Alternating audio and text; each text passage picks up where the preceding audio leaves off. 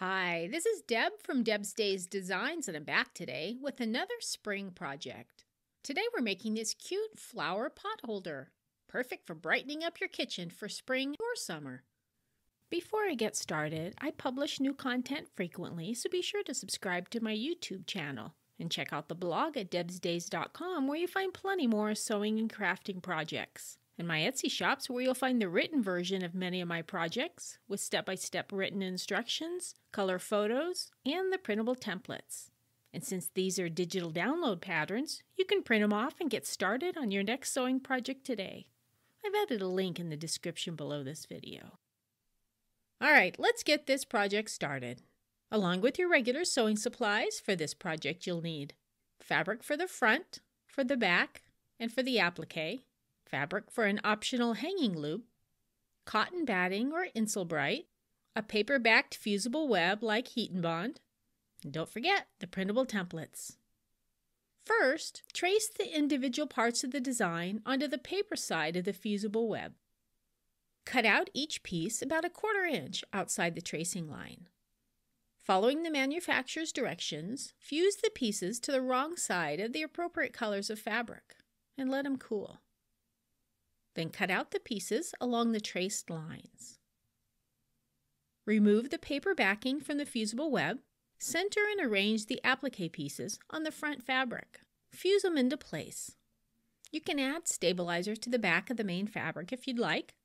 Then finish by stitching around the raw edges of each of the fabric pieces with a blanket stitch, a zigzag stitch, a satin, or a straight stitch. I like to try out different stitch lengths and widths on fabric scraps before I work on the appliqué piece. Place the backing fabric with the wrong side of the fabric facing up.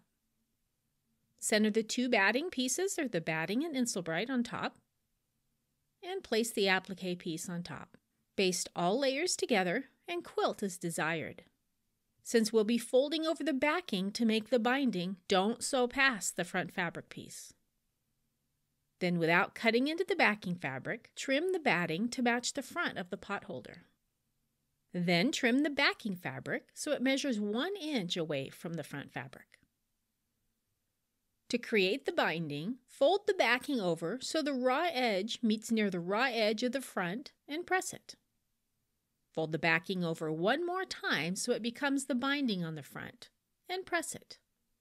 Work your way around the sides, pressing as you go, and use fabric clips or pins to hold it all in place. Then top stitch around the outside of the pot holder near the open edge of the binding.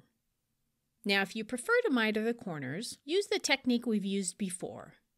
Measure 1 inch away from each corner and mark it, and then draw a straight line to connect the marks, and cut on the line.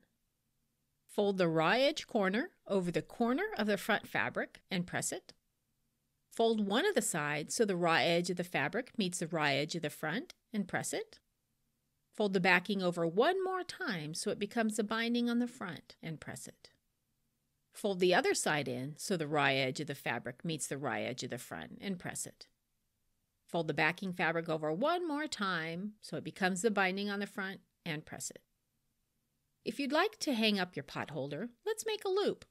Fold the fabric strip in half lengthwise with the wrong sides of the fabric facing each other. Press to make a crease and open it back up. Fold one side to the midpoint crease and press it. Fold the other side to the midpoint crease and press it. Fold the entire piece over and press it. Top stitch about 1/8 inch from the edge all the way around and across the fabric strip. Fold the strip in half to make a loop.